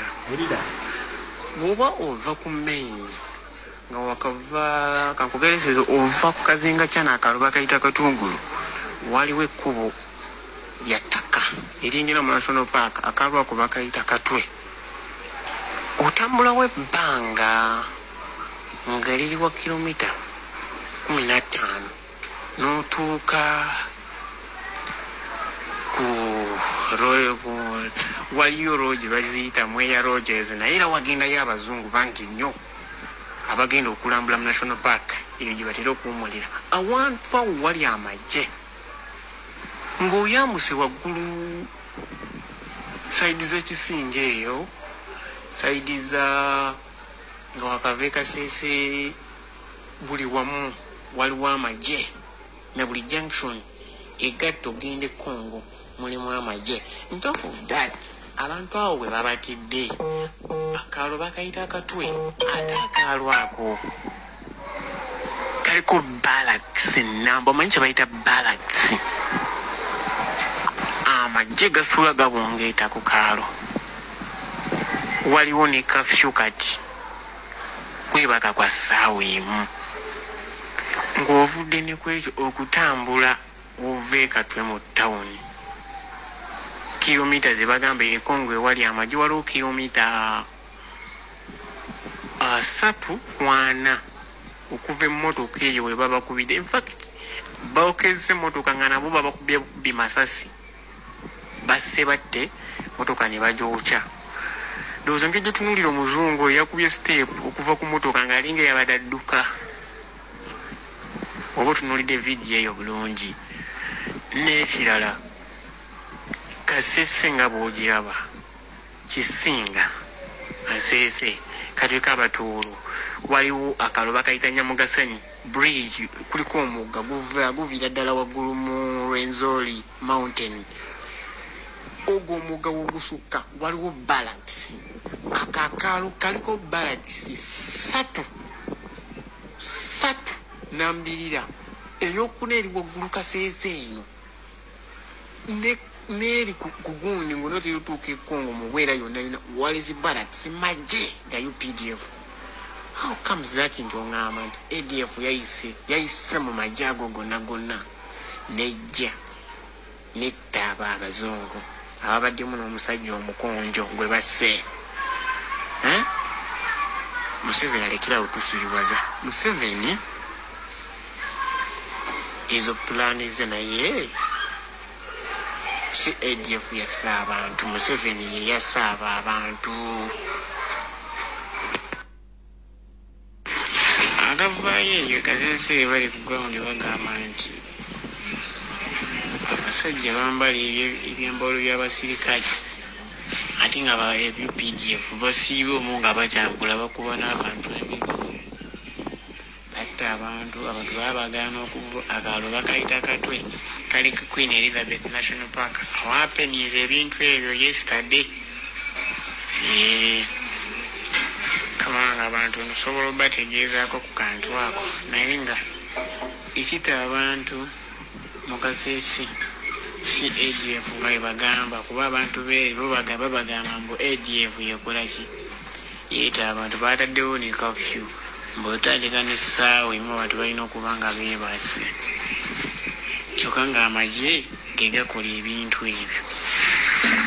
ADF yayiseewa ng'akaakaalo konna we kali kayinawo amagye n'emmotoka eyo bwe yafubutuse okuva eno maaso waliyo ekkubo ligenda ku Mweya Lodges bayitawo simanya Mweya Lodges waliyo lodge baziyita Mweya kati eryo kkubo mwe liyita waliwo akaalo bakayita Katwe Kabatoolo. Kati Katwe Kabatoolo oba oyitayo joininga wano we baba bakubidde oyita ku magye.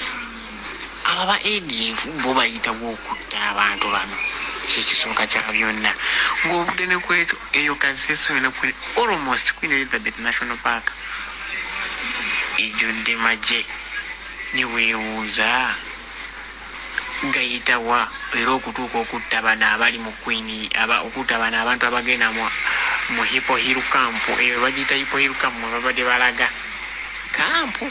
Imagine kampu eziriraanye akaalo bakayita katwe mwe babadde balaga. Nibibuuza kati bannange wano we tutuuse.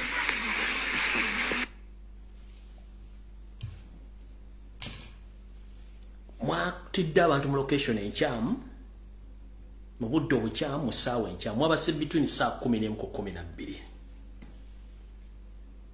12. Kasese waliyo kafyu atandika ssaawa emu.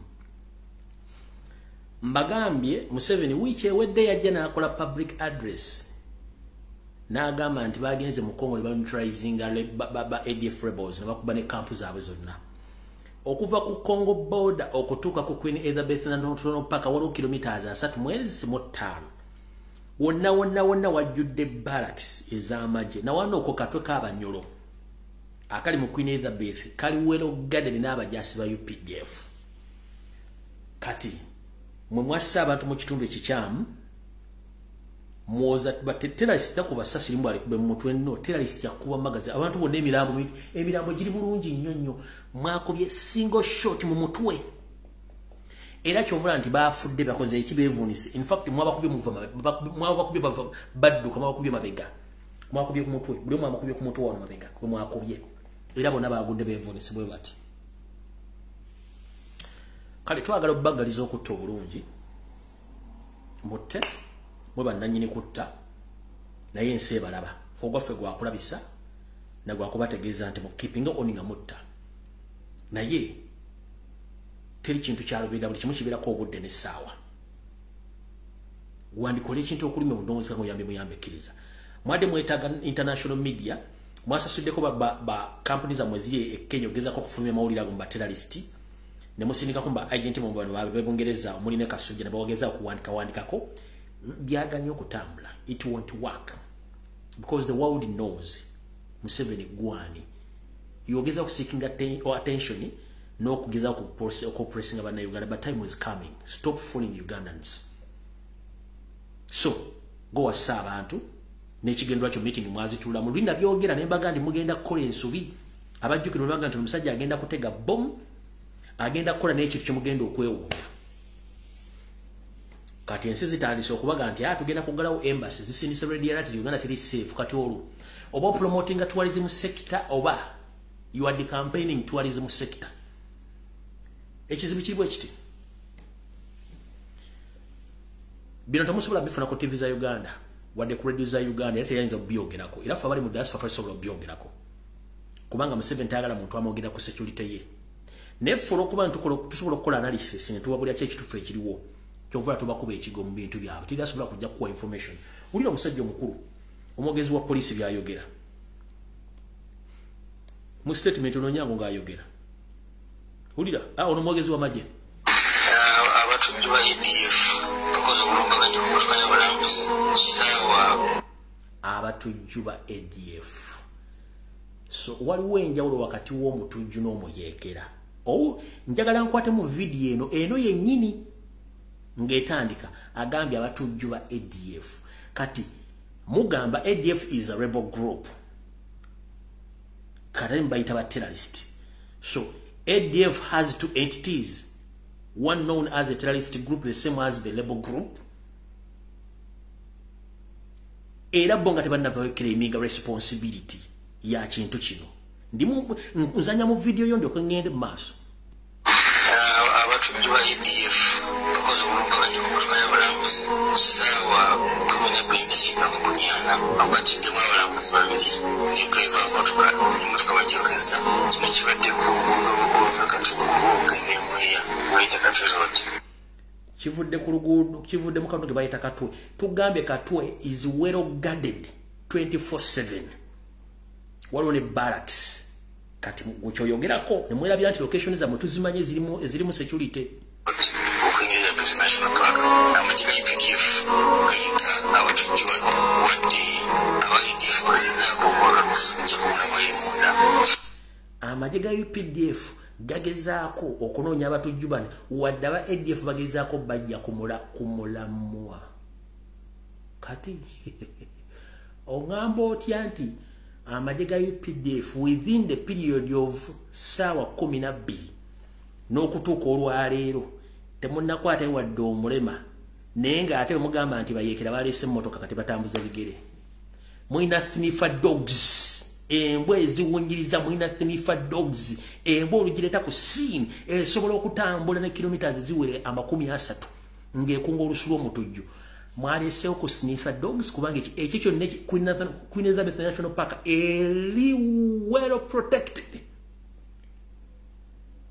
wadde bagezaako babuzaaba ate gw'onoonya yakubuzaabuza within the territories of Queen Elizabeth National Park tugenze mu maaso bagezaako babuzaabuza abayeekera bemunoonya tugenze mu maaso bano bakoze kino tusaba abantu ba bulijjo babiri buli ddala babiri beetegefu tegeera ali mu kitundu kyabwe batamanyi bakolagane n'ettomola by'okwerinda tubaweereze naddala abo abali kumpi n'ensalo na DRC.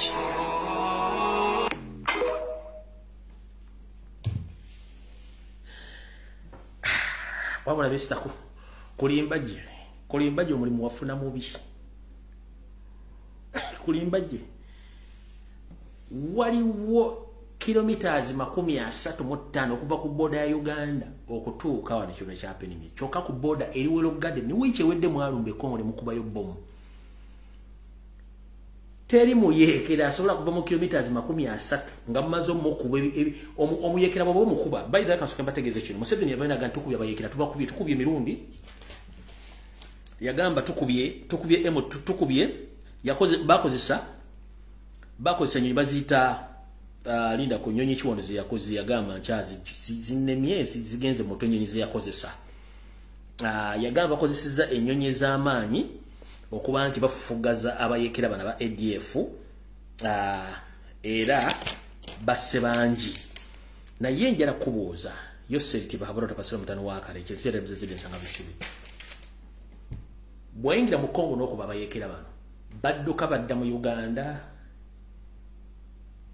obalumbye n'ennyonyi ze stealth bomba mwabakuba badda mu Uganda badda Kongo kubanga alumba ava mu Uganda gwokuba ali Kongo oyagala tugambe bwamba kube Kongo badduka badda Uganda eno mumaba baba balina kudda deep in Congo kati basaze batya within the period of 3 to 4 days ne ba sneaking ne bayingira eggwanga nga temba detectinze within the period of 3 to 4 days ne ba sneaking ne bayingira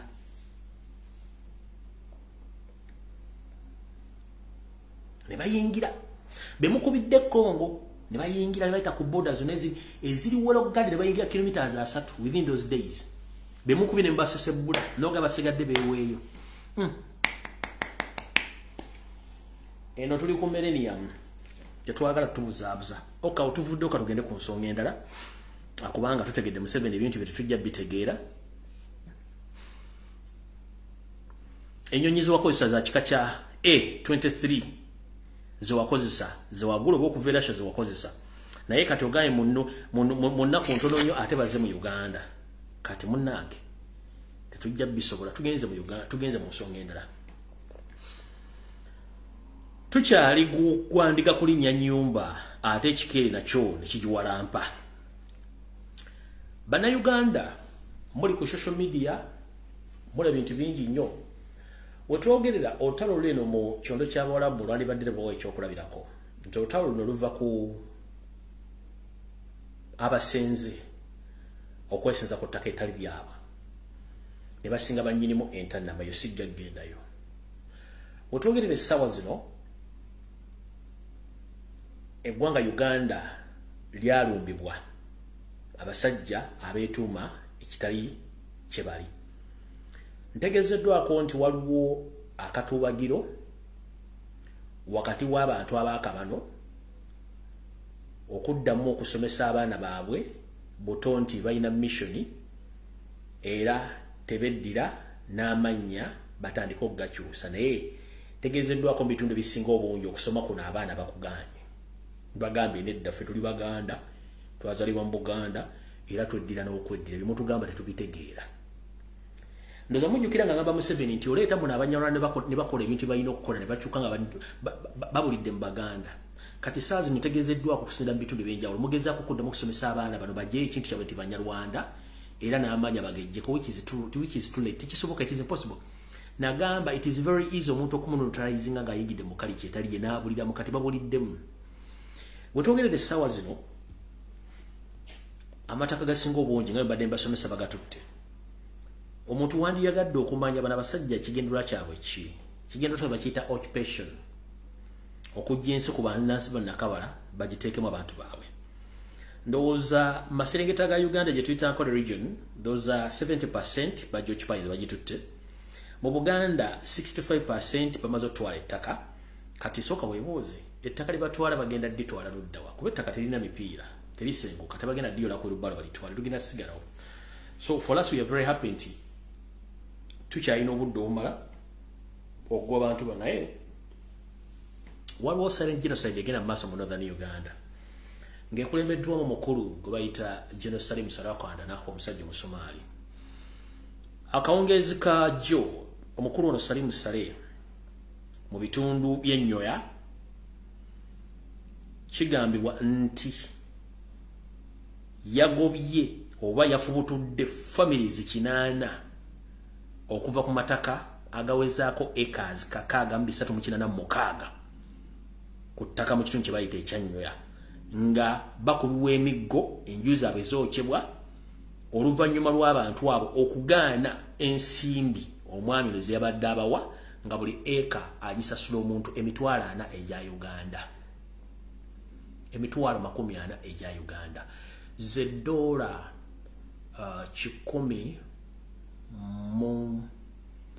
$20. Let me calculate here. $7 times $10. No, $10 if I'm not mistaken.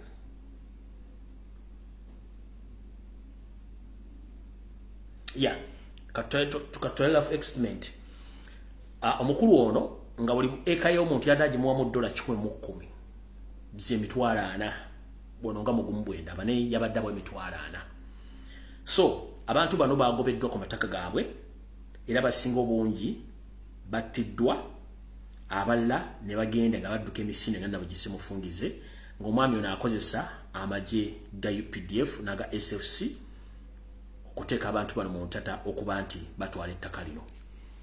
Ne weebuuza omwami ono azaalibwa mu kitundu kino nedda. Ne weebuuza akolayo ki ekimuteesaayo eyo. Oye RDC eyakwasibwa ekitundu ekyo nga bwe yakwasibwa ekyeruweero nakyo ettaka amalodde kuŋŋaanya bulungi alitwale.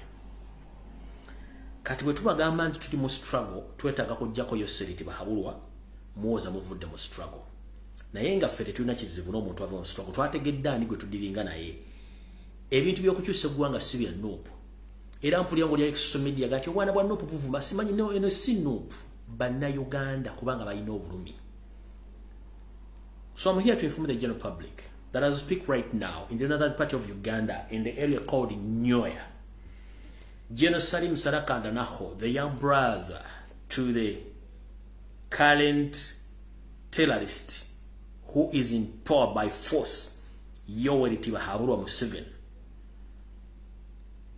This week, he evicted 80 families from their land, which equivalent to 6,360 acres of land in Nnyoya, forcing them to leave their properties after those people refused the amount of money which were offered to them, 400,000 per acre. Those people refused the money, and Salim Saleh used all the state machineries to destroy properties worth millions by using SFC and UPDF and force those people to vacate their land forcefully. Now they are homeless and they don't have where to stay, and they don't have each and everything which can be used in daily life. So this is the situation where we are right now. We are trying to tell Ugandans that we are under occupation, but some Ugandans, I don't know what happened to them.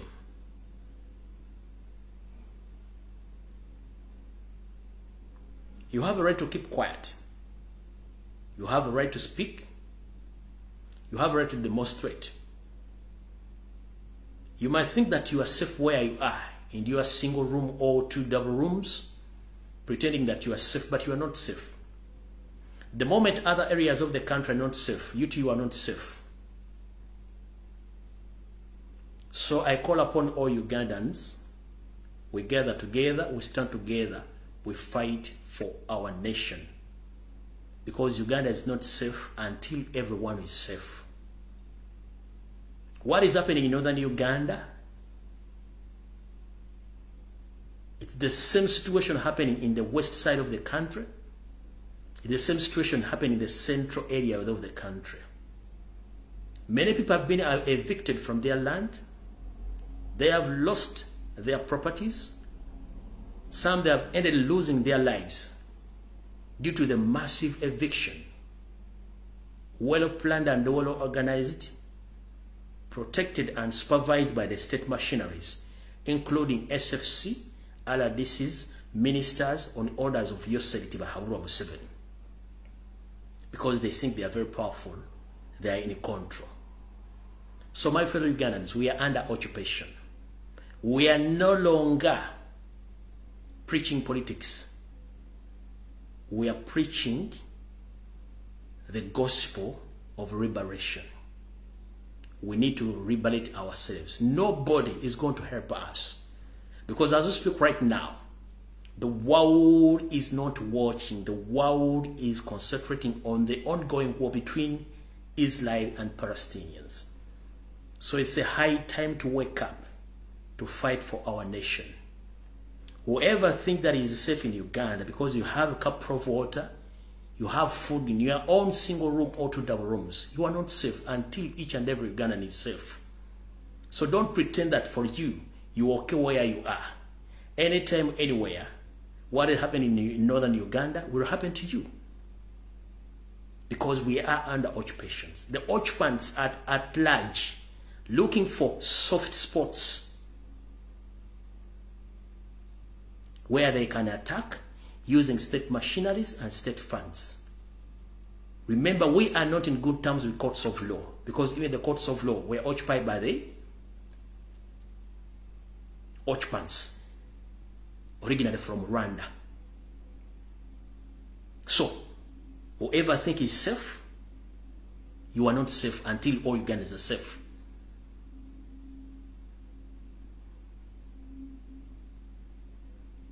It's not yet too late to liberate our nation. It's not yet late to liberate our nation. Let no one fool you that we are safe. Even if we, the people who are in diaspora, we are not safe. Because ESO, that is the External Security Organization, is ever looking for us, because we are the only people remaining on social media preaching the gospel of change. So, we must come together to save our nation. East or West, home is best. Whatever taking place in Uganda is no longer politics. We are fighting occupation. Those who know history,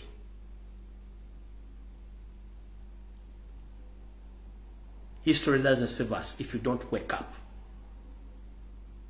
Because occupants use a lot of tricks to get where they want. The Constitution favors us, but the Constitution is in the hands of Museveni and his family. UPDF and police is in the hands of Museveni. Politicians, the biggest number of politicians, they are controlled by the system controlled by Museveni. Those who come out to resist, they have been mistreated, and the biggest number of them, they are under severe torture in different safe houses across the country. So please, ladies and gentlemen, my fellow Ugandans, wake up before it's too late.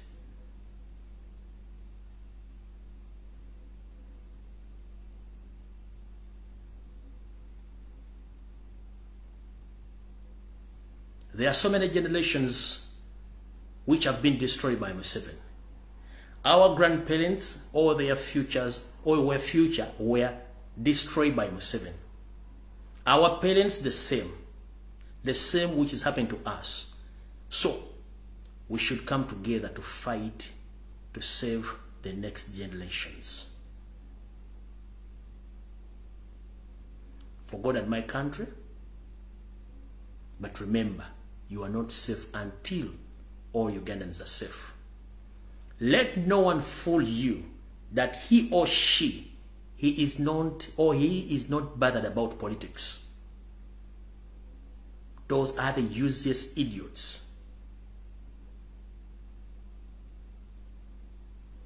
Politics is the system which governs our lives across the country, across the continent of Africa, across the world. So whoever comes out and states that he is not in politics, he doesn't care whether politics exists or nothing, that means he or she is a fool.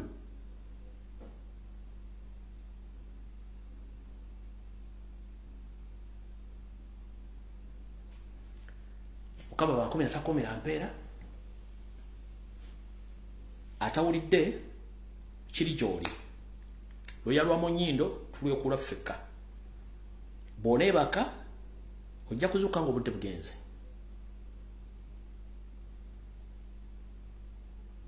kuba olowooza nti Uganda weeri weerina okubeera oswadde nnyo olina okuzuuka gwoba olowooza nti Uganda weeri weerina okubeera olina okuzuuka Uganda eri wakyamu and we condemn the habit of paying dormant Ugandans little money as 50,000 Ugandan shillings to start abuse whoever comes out to condemn the brutal torture, the evictions which are taking place in the country, and you start abusing people who come out to speak. Uganda is far beyond the 50k which you are given to you to abuse the freedom fighters. That is just a peanut money. You should know your right. Temuwe omusente butono mitwale 5 ensi ya mwenene okusuka ku mitwale 5 zisi sente. Goloza lwaki bakuwa sente. Boba chokola kitufu lwaki bakuwa sente. Goza chokola ekyo kitufu lwaki bakuwa sente. Okuvuma lwaki bakuwa sente. Kubanga akuvuma kyayagala yayina sente akuvuma endera tola ttaka batwale.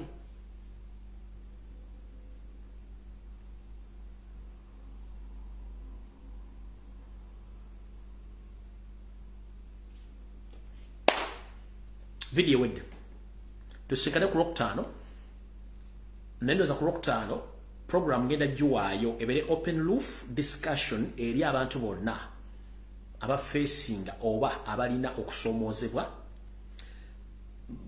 mu ntereka ey'ensimbi n'okufuna ensimbi zaabwe n'abafunye ebizibu ne banki zibabbye.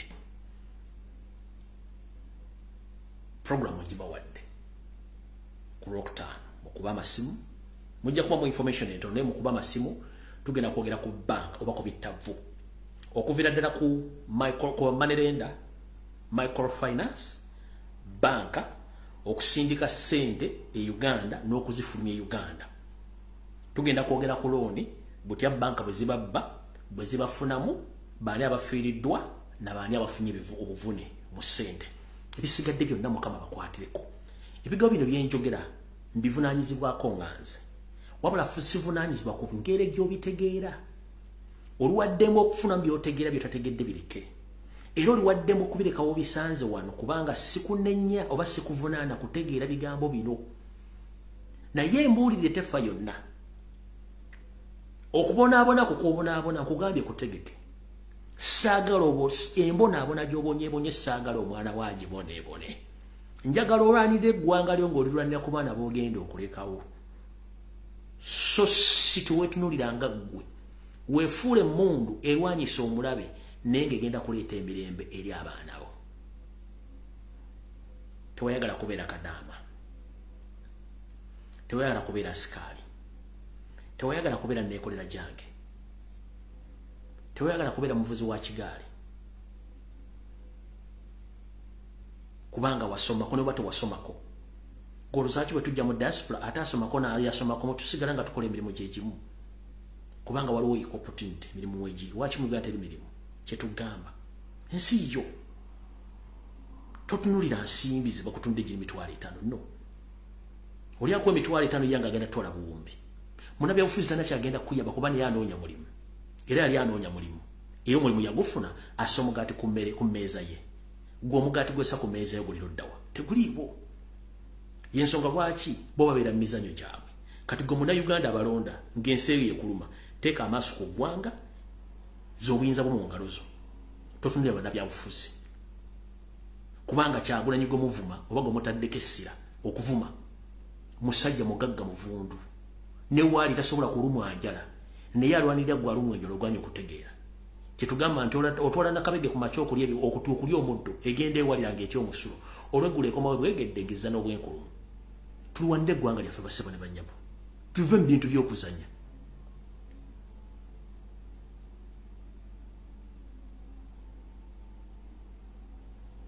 No one is safe until each and every Ugandan is safe. Tewali ali mirembe okujja nga bannayuganda bonna bafunye emirembe. Kwekulwa kwekujja ku government ya Museveni y'abasajja bagwira mu kitegedde. Njagala mbere bagumu era mbere bakabalakabala ng'obwana bw'omusota nti bwe kava mu kisusunku kaluma. Teri kalolo kato. Bonna bali ku mutimbagana bayigiriziddwa okuvuma. Gye gimu ku mize gy'abadikiteeta. Nga bakozesa abagwagwagwagwa abatasobola kwawula bigambo bivuma na binnyonnyola n'okuwaayiriza okw'ekika ekyawaggulu. So ku Lwokutaano mbawadde omukisa mwembale eggoga. Mukama makumi atakumira mirembe nze neeriddewo. Vidiyo ewedde tusingane ku Lwokutaano. Mukuba amasimu ogere ku nsonga zonna nga bwe nzirambuludde ez'Olwokutaano buli omu weetegeke. Mukama bankuumire. Ne mweberere mu kaseera kano ng'ensama amatwe gatadde ku ki? Egatadde eno Museveni asobola tukola kibayita ekijjolooto. Oyo Omunyarwanda asobola tukola ekijjolooto kubanga akimanyi betukubira enduulu bali mu kabiga kati niye asobola tukola ekijjolooto bamukimanyi. Kati mweberere mu nnyo mwenna. Mukama bankuumire.